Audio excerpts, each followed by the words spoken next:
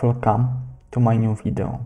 Today I will tell you about Alexander the Great's inner circle, his friends and his generals, the Diadochi. But who were the Diadochi? They were successors of Alexander the Great. They carved up his empire. Some of them became kings, and some of them did not last for a long time. I will tell you their stories here. Clitus, Ptolemy. We will start with Ptolemaios. He was born in year 367 BC, and from his youth he was friend of Alexander the Great. His teacher was Aristotle, and he had to go to exile, but he returned to Macedonia after Alexander took the throne. He then fought with Alexander in the Battle of Chironea in Persian campaign. He fell to love with Egypt. He then managed to capture Bezos, the assassin of the Persian king Darius III. He married Persian princess Aparme. After Alexander the Great's death, he became the leader of Egypt. He captured Alexander the Great's body and moved it to Egypt. He then married again with Berenica, with whom he got his successor Ptolemaios II. Ptolemaios also had his own military campaign. He fought in Antigonos. He became pharaoh in year 305 BC. His dynasty lasted for 3 centuries, until the end of independent Egypt after a Roman conquest. His kingdom lasted the longest time from the kingdoms of Alexander's successors. Antipatros. Antipatros was born in year 397 BC. He worked for Alexander's father, Philip II. He was sent to Athens to create peace with them. He then tried to stop Alexander from attacking the east, but he did not succeed. He then became satrap of Greece and Macedonia. Alexander then sent Crater to take rule over the regions, but this happened in time of Alexander's death, so Antipatros kept his power. He became regent of the empire, but the Macedonian empire then crumbled onto several pieces. He had to take care about some rebellions. Patros died after some years in year 319 BC. He did not make his son ruler, but he made Polyperchon ruler, which created new conflicts. And when bold Cassander breaks. Cassander, the son of Antipatros. He was born in year 355 BC.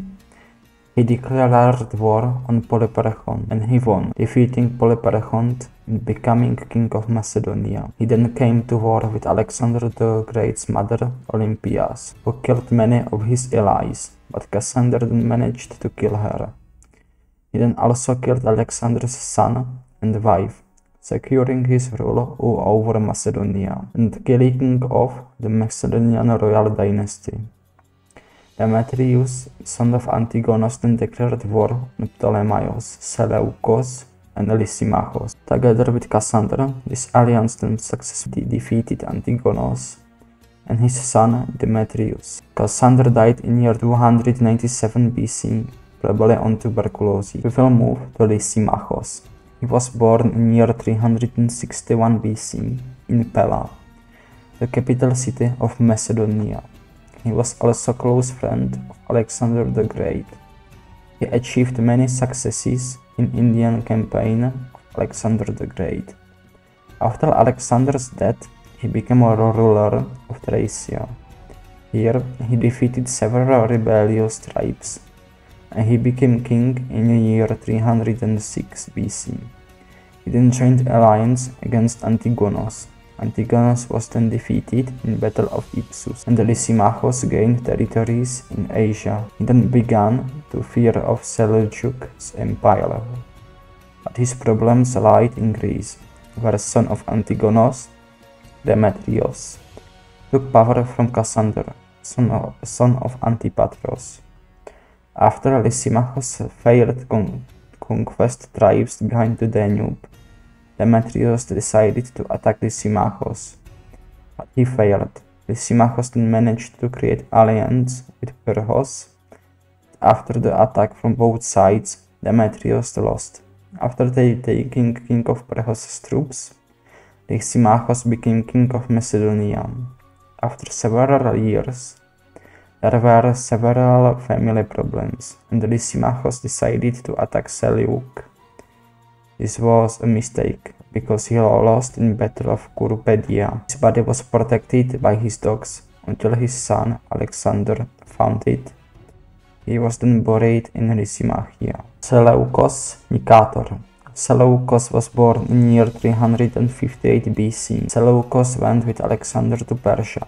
His greatest success in this great campaign came in battle at Hydaspes. After the death of Alexander, he wasn't made satrap of any province, but he was first in command of Perdiccas, the regent of Alexander's unborn son. Perdiccas' dad tried to invade Ptolemaios' Egypt, but he was assassinated by a coup, in which Seleucus took part. From this, he became satrap of Babylon, then helped Antigonus to defeat Eumenos on east. Seleucus then began creating his empire, but he had to flee from Antigonus, who became a threat, fled to Egypt. And there, he created an alliance to defeat Antigonus. Both of them then peaced out in year 309 BC, with Seleucus taking some territory. He then tried to conquer Alexander the Great's parts of India. Here he fought with Chandragupta, who was a grandpa on famous Ashok the Great, but Seleucus did not succeed, so they too made a peace, with Seleucus losing some territory, but he got 500 war elephants. He then went to war with Antigonus again, and this time defeating him. After some time, he went to war with Lysimachos, defeating him and gaining almost all the territory of Alexander's empire, except Egypt, but he was assassinated shortly after he crossed into Greece. He was the last of the Diadochs who tried to reunify Alexander's empire. This is end of part 1. Next week will come out part 2. You can give me a like and subscribe so you won't miss the second part and much more videos like this. Goodbye.